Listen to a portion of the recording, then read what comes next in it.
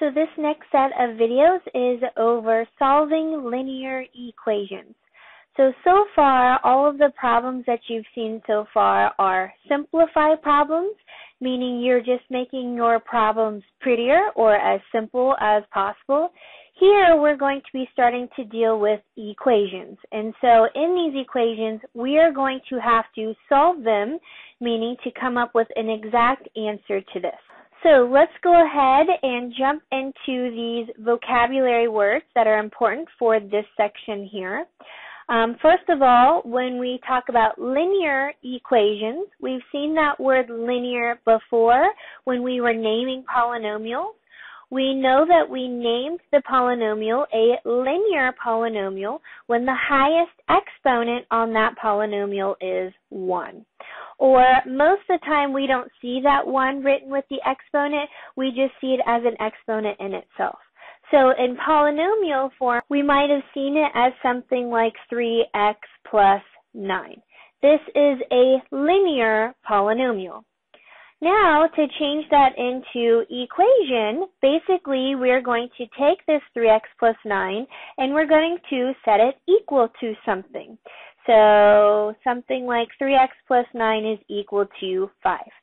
And we have changed it from polynomial format into equation format by just adding that equal sign to it.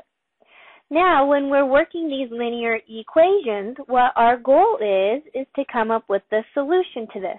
So we want to figure out what value this x needs to be to make this equation a true equation.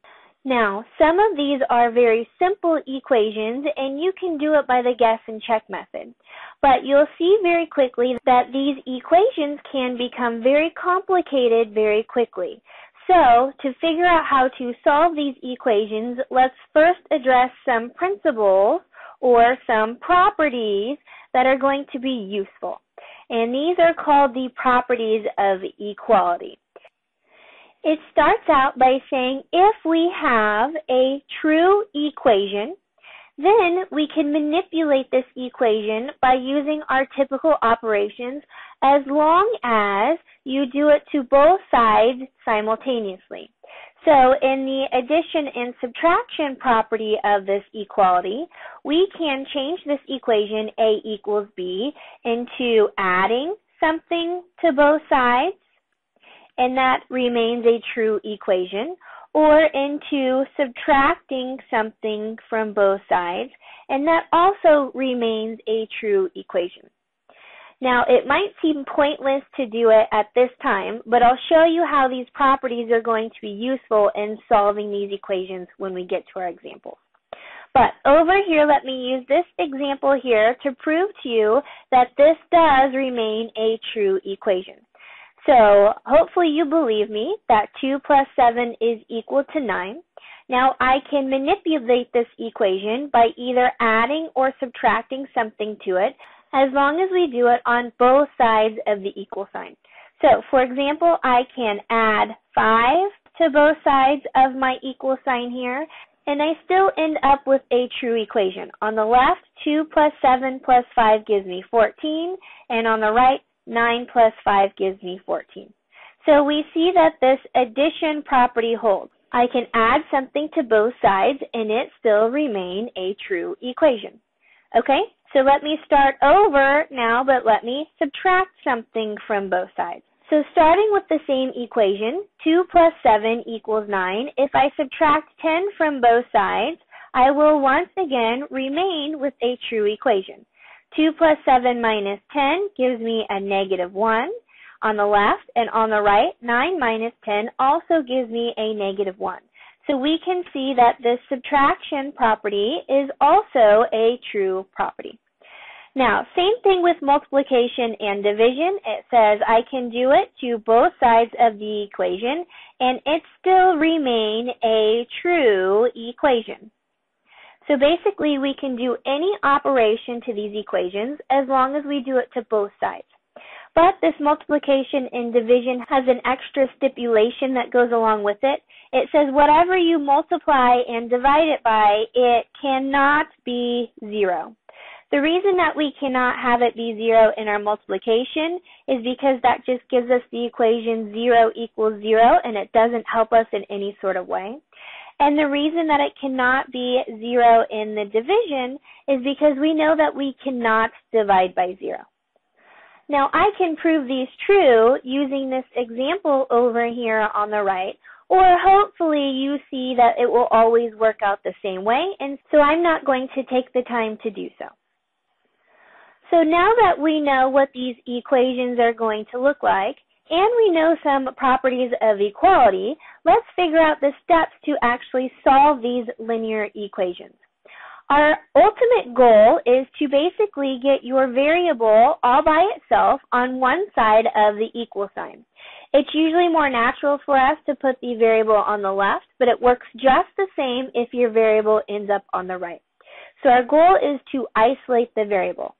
Our steps in doing so is, if you can, simplify both sides of the equation individually and simplify those as far as you possibly can.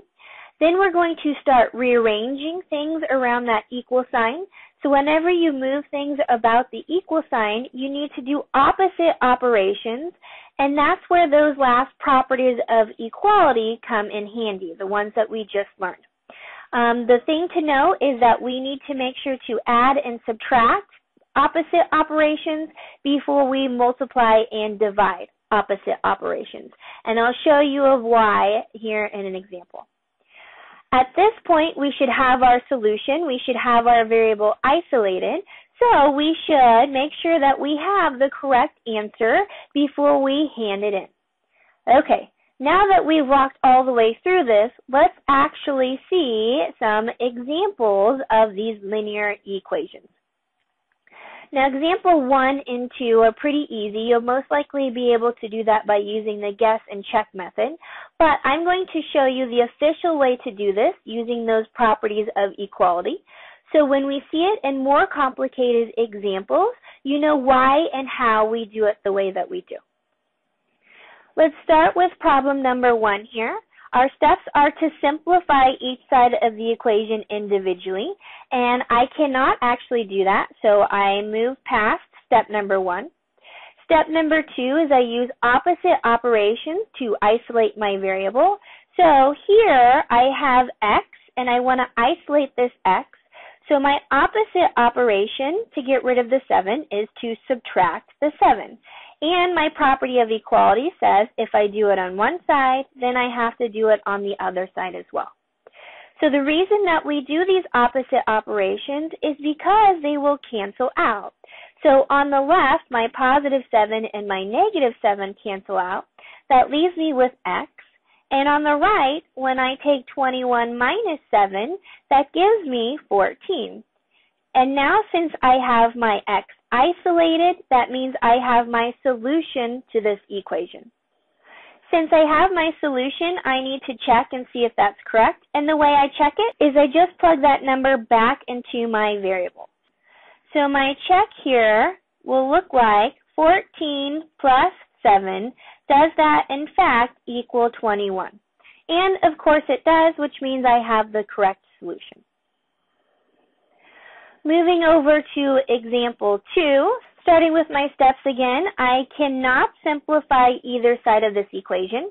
I need to use opposite operations. Notice this is 5 times x, so my opposite operation is to divide by 5 on both sides. Now the reason that I do that is on the right-hand side of this equation, 5 divided by 5 cancels out, leaving me with 1, and 1 times x leaves me with x. So I have isolated my variable. On the left, 40 divided by 5 gives me 8.